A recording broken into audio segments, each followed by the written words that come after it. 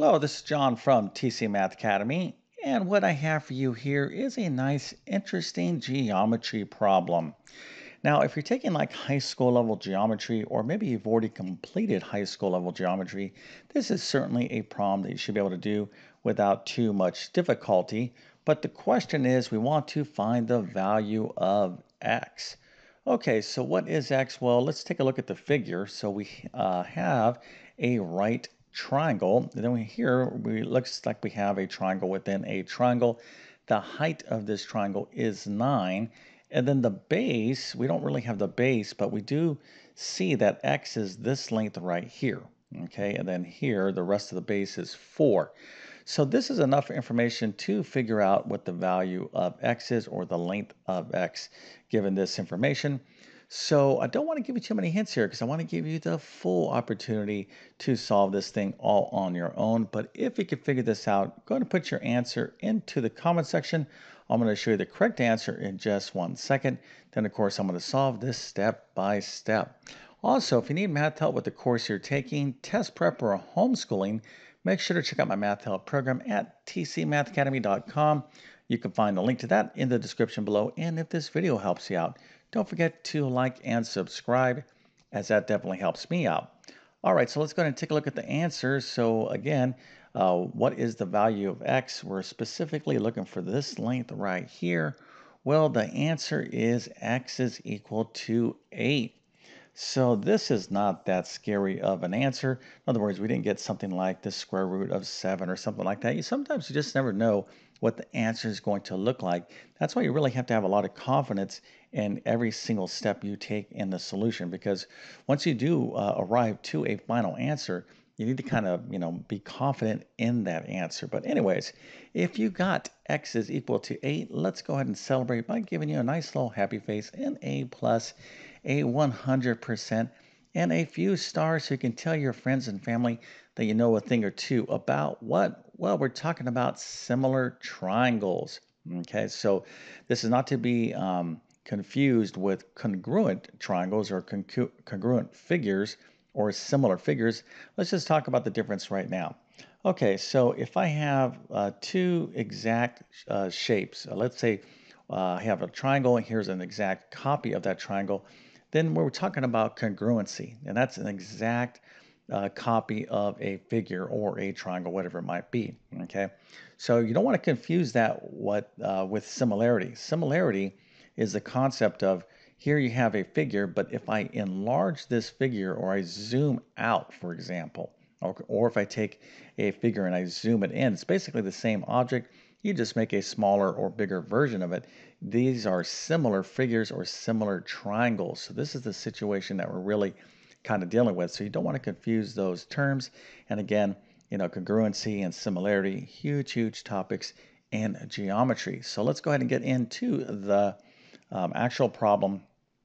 And the main idea of this is to recognize that, in fact, we are dealing with two similar triangles. Okay, so let's go ahead and put our little right triangle thing right here. So now, why are these similar? Okay, well, you have different theorems, and postulates that determine whether two triangles are similar. Okay, so here they share an angle, right? So this smaller triangle, they have the same angle, right? So the outside triangle and the inside triangle have the same angle, and they have this angle in common as well, which is the right angle. So in other words, these two triangles have the exact same measure, right? Because this angle right in here has to be the same, right? So if this is 90, this is 90, and here they share the same angle, well, then basically you have the exact same triangle, just a smaller version or a larger version of it.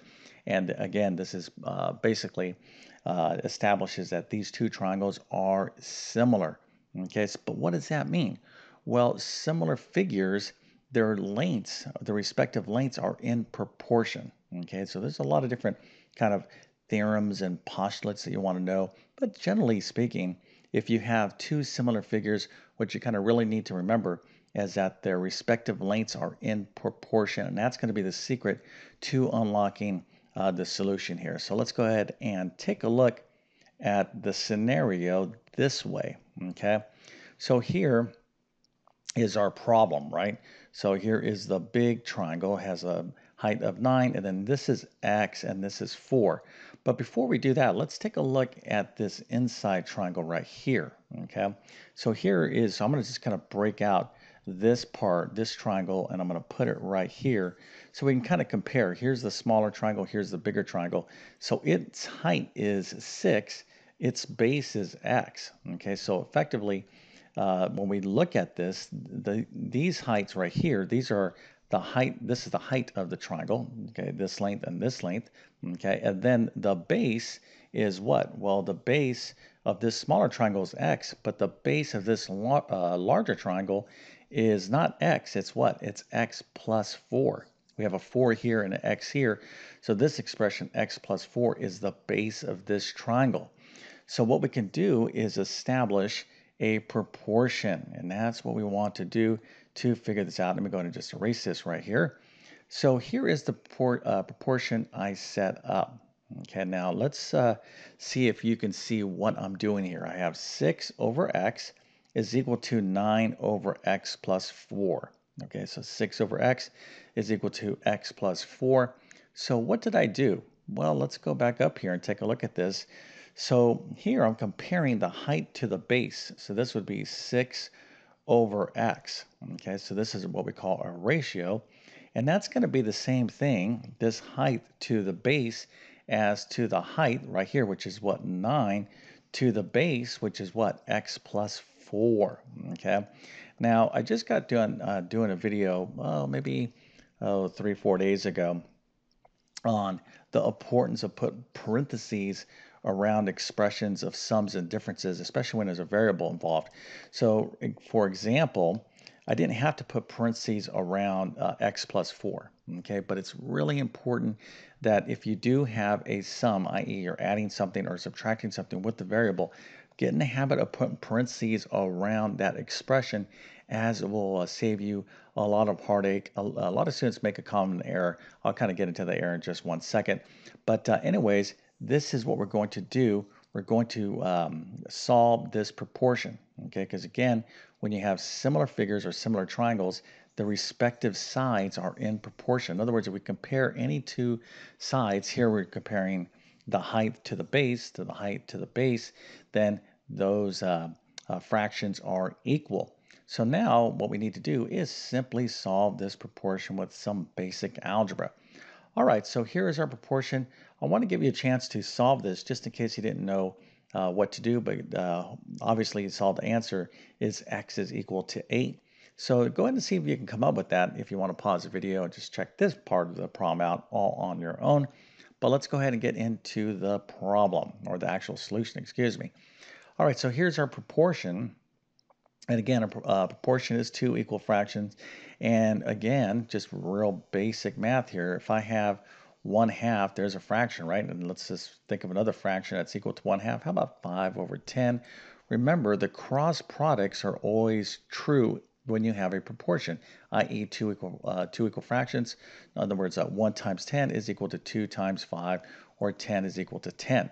So with that in mind, we can just simply cross multiply here. We got one fraction equal to another fraction, so we can use the cross product to solve this thing. Okay, so here is where the algebra can get interesting. So let's just do the easy part first. So x times 9 is simply 9x. No problem there. But here, we're going to multiply 6 times x plus 4. Now, I made it easy for you because 6 times x plus 4 is this. But what if I said, what if we didn't have those parentheses there, right? So some students can confuse this. It's actually a very common mistake. They go, oh, that's 6 times x plus 4, and then they'll just write 6x plus 4. Okay, that's not 6 times x plus 4. Okay, what 6 times x plus 4 is, you have to have this sum in these parentheses because we're going to have to use the distributive property. Okay, so in other words, let's just make sure we know where we're at right now. Right here is the cross product. 9 times x is 9x. 6 times x plus 4 is this expression. Now we have to continue forward, and here this is a clear indication that we have to use the distributive property. So 6 times x is 6x. 6 times 4 is 24 is equal to 9x. And now we can simply solve this basic equation right here. So this time, what I'm going to do, okay, and I'm speaking for those of you that may have watched some of my other videos, typically when you're solving equations, you want to get your variables to your left and your numbers to your right. Now, I can move like my 9x over to the left here, okay? But what's going to end up happening is I got to move my number over to the right. So that's like 2 moves. So what I could do, I'm like, well, I got my number right here all by itself.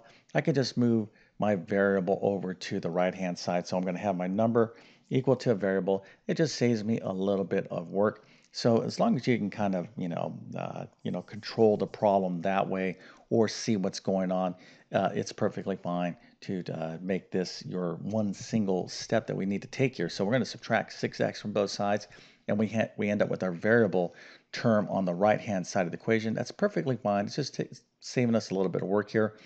So here we have 24 is equal to 3x. So how do we solve for x? Simply divide both sides of the equation by 3. So 24 divided by 3 is 8.